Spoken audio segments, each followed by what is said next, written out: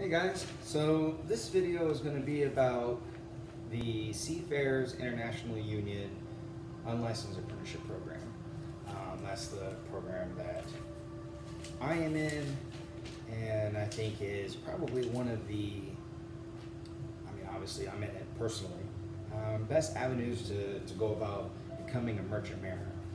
There's lots of avenues. You can go to a Mariner Academy. Those are generally like 4-year colleges. Everything that comes with that, college comes with that, right? So, college debt, this sort of thing. The positive side is when you're finished with that, you're already an officer. You're already getting paid more, better ranks, better accommodations, better food. It's really could be a nicer gig for somebody, right? If you don't want debt, or maybe you're somebody like me, a little older coming into this, right? So if you're a younger person and you're more of that college age, or a lot of academies won't even accept you, I think, if you're over the age of 25. A maritime academy is probably the way to go. You start off a couple levels above, and making more money is always great. But if you don't want to have debt, or you're a little older, you don't want to invest 4 years of schooling before you start the job, an unlicensed apprenticeship program could be very well the way to go. There's a lot of them out there. I went SIU, Seafarers International Union. Personally, I think they have the best program out there. Excuse me. First of all, it's a giant union. Been around for decades, right? Paul Hall, been around since the 50s, 60s. You might not know him, but you might know Jimmy Hoffa. Those are same time frame. Although Paul Hall didn't have all the nefarious parts like Jimmy Hoffa, right? When you go to those regional exam centers, those are union guys in there. With that being said, some of the benefits of joining the Seafarers International Union is not a lot of upfront out-of-pocket expenses. And I'll talk about that. I'm going to make a cost video for the Merchant Mariner credentials and SIU kind of combined. The other nice thing is, they really set you up for success. But I'll talk about that in another video. But how to apply to the SIU program. Now if you look on the Seafarers webpage, they're going to put like step 1 is where you apply, step 2 is kind of where you get your credentials. I think other people have done it, will recommend this as well. Until you're a part of the program, they're not going to really assist you because you're not in the program. So that's kind of where these videos come in handy. But if you can, do step 2 before step 1. Meaning, so in their step 2 is where you get your passport. For the unlicensed apprenticeship program, you have to have the passport because they are going to send you overseas. So you get your passport, get your TWIC, get your merchant mariner credential, then apply for the program. That way, once you've been accepted, you don't have to then wait for your credentials to come in. So, when I started my journey, I started getting things I didn't even know about SIU. Once I did, it still took me over 6 months just to get to the point where now I'm waiting to go to school. And then when I'm now waiting to go to school, it's still 4 months out. So all these things take a lot of time. Getting your credentials takes 60, 90 days. So start on that.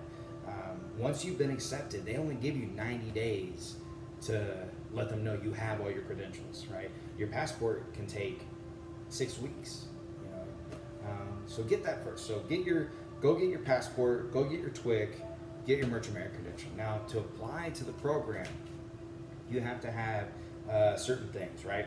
So you have to get 2 letters.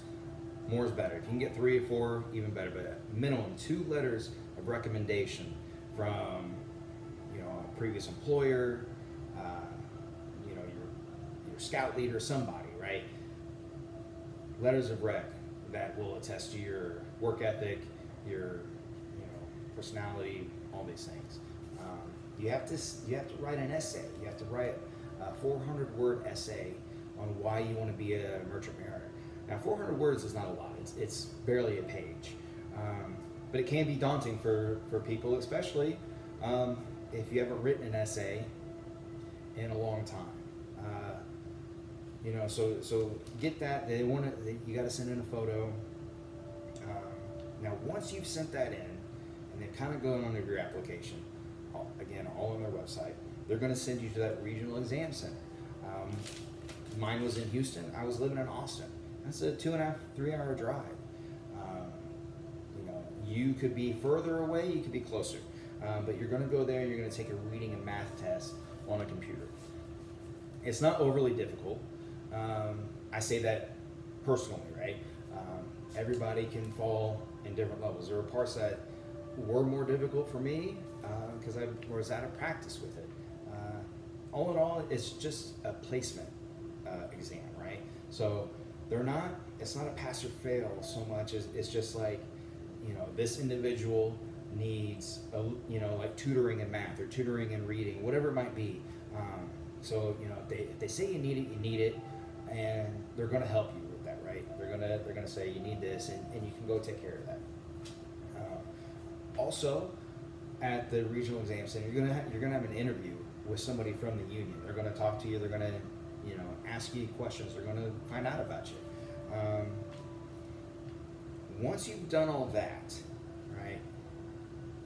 And so what they'll do is, once that's taken care of, they'll call up the school, hopefully recommend you, and then you'll be accepted, and then they'll send you the information for step 2. Now, if you already got your credentials, great, you can send that in and they'll tell you the next step. If you don't, then you can start getting your merchant mariner credential, your passport, your TWIC, all this stuff. Once you have all that, you gotta go back to the exam center, REC. They're gonna scan in your documents, and then they're gonna tell you gotta have another physical, another drug test. That costs as well.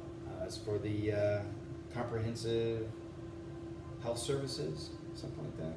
CHS is what it is. I don't remember what they stand for. That has a cost. And then what they'll do is they'll find a place near where you live. You won't have to go back there, and you'll take another head-to-toe physical, vision, hearing. They check your lungs. They do an EKG. They color vision. All these things. Another drug test. And then for SIU, they also have the dental exam. Now this is, you go, and basically they want to make sure that you're not going to have any dental emergencies while you're out. So that cost might vary person to person if you do have an underlying issue. But go get that taken care of. You send that in, send in your forms. I'm trying to remember what else I had to send them.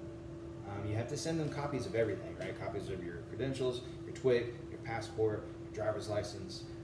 You have to send in a copy of that dental exam, your physical, your drug test. I think that's the main things. Yeah, so that's really the gist of it. Now there's a lot of benefits as far as the SIU program is concerned, and I'll make a video about those. And this is pretty much just the application process.